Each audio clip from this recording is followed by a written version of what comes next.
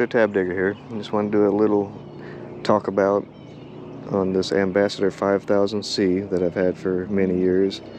Of course, you can look on YouTube and probably find thousands of videos on the 5000C. It is definitely a classic.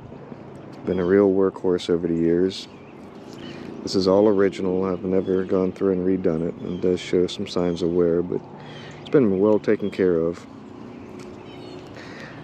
Of course, I got to pair it up with an Ugly Stick Elite graphite.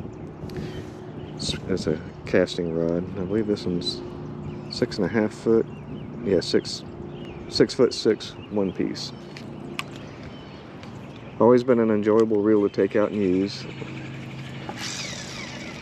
Cast pretty good. I've got a 17-pound test Berkeley big game on it. I didn't put monofilament on this one because I like to use this one for saltwater. And when I'm fishing hard bottom, I like to have monofilament instead of braid. Braid's nice for ripping through weeds, but when you're dealing with hard bottom, I just prefer to stretch a monofilament.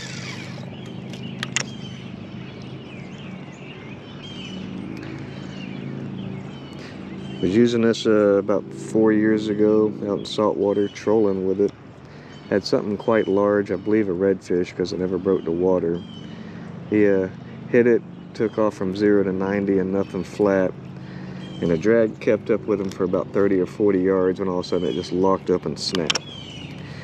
Now I was looking on some websites and you can get the carbon fiber drag washers for this, and I've been meaning to do it, just haven't done it yet.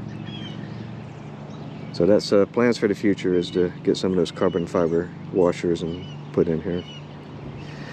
But if you're a reel collector, you got to have one of these. If you don't have one yet, then get online and pick one up. They go pretty reasonably. They made so many of them, you can pick them up on eBay pretty good. Just an enjoyable reel to get out and use.